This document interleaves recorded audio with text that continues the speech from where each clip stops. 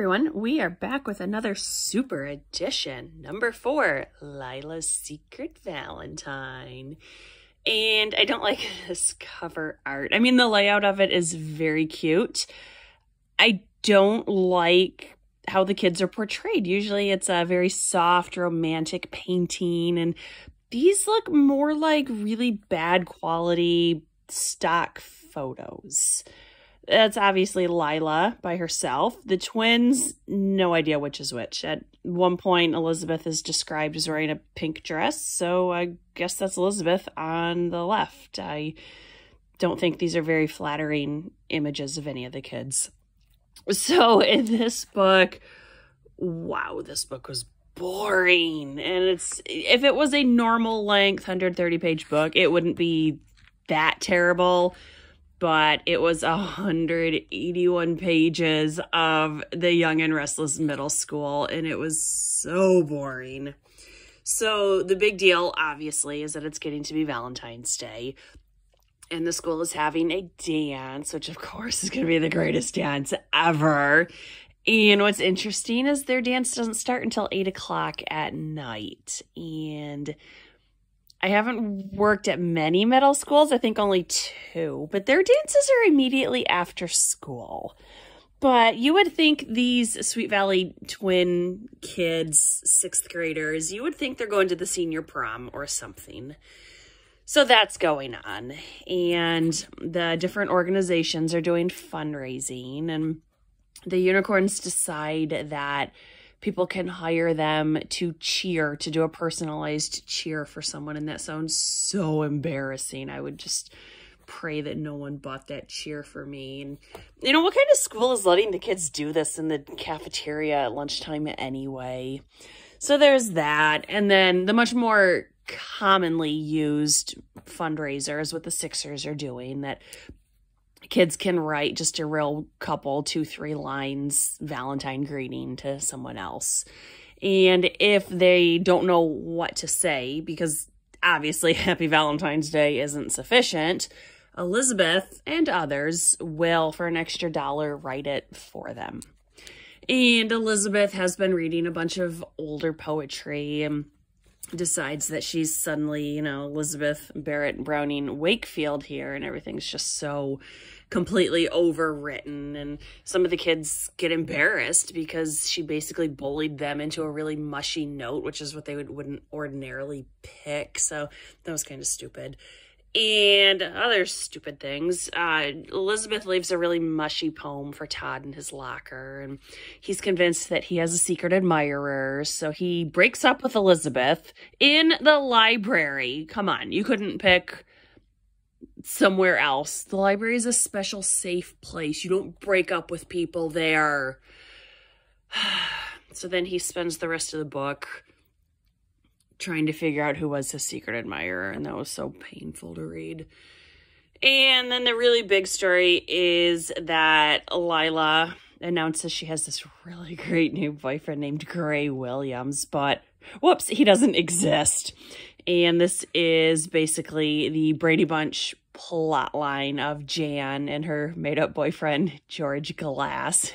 Sure, Jan. And then, of course, because it's Sweet Valley, Lila doesn't have to go to the dance by herself. She actually winds up with her gardener's grandson, who will agree to pretend to be Gray. And it's just so stupid and predictable. And there were just a couple things. This book started off funny, and then it kind of went off the rails. So a little bit here on page 3. This is Janet talking. Now, this is serious, you guys. If we want to raise enough money to hire a professional photographer to take Valentine's portraits at the dance next Friday, we have to have some really good cheers. Cheers that people will want to buy for their boyfriend or girlfriend. Now, who has a real cheer?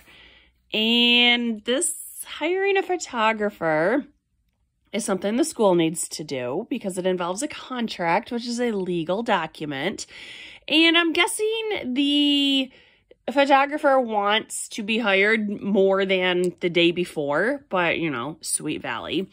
What they really should have done is pre-sell the tickets or the photographer price, or just roll it into the price and charge everyone an extra $1 or $2. But, you know, it's Sweet Valley, so they're not the smartest people ever. And then page 5, Kimberly Havers tells us she was working on this cheer for a couple of hours last night. Page 5. She jumped up and came down in a split. Ow. Then leaped up and twirled around. Give me a K. Give me an E. Give me an N. What's that spell? Ken. Be my Valentine. Yay!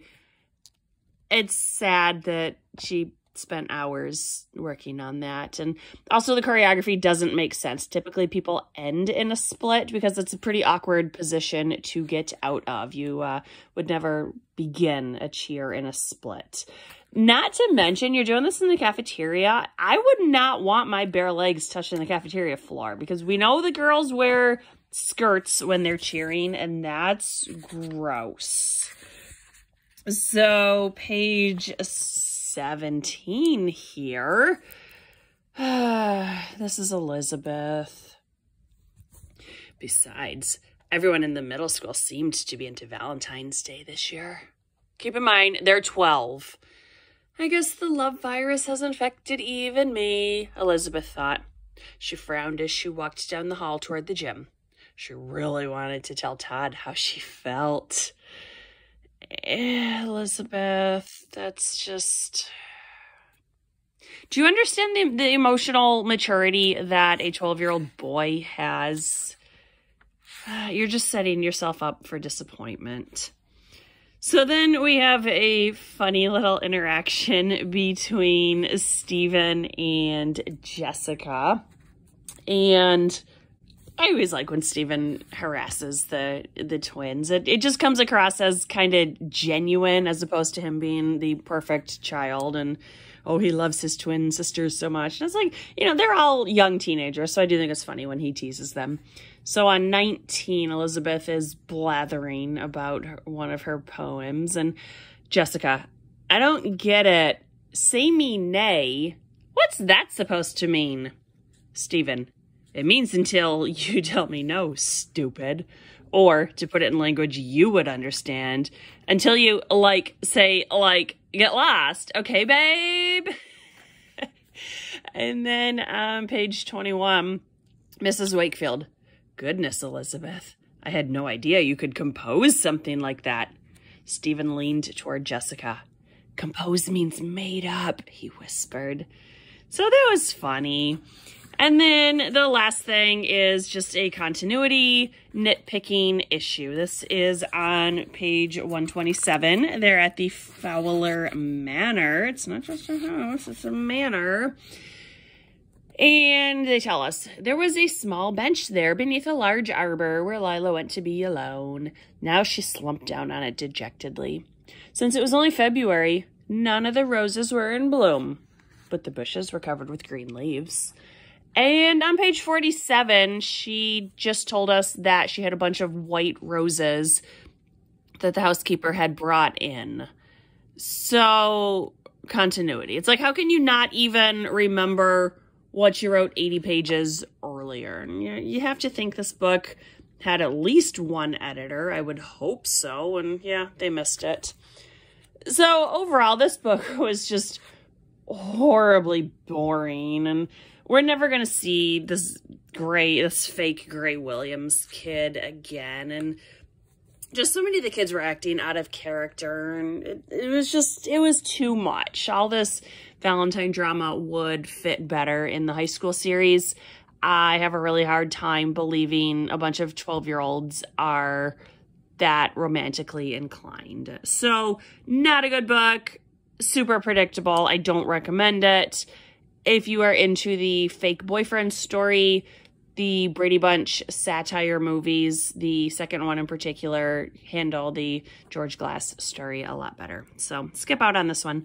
The next one, actually why I read this is because I wanted to read the next one, which is The Twins Take Paris. So I'll get to that one soon. This one, I guess there's no love in my heart for this book. But thanks for watching. Bye.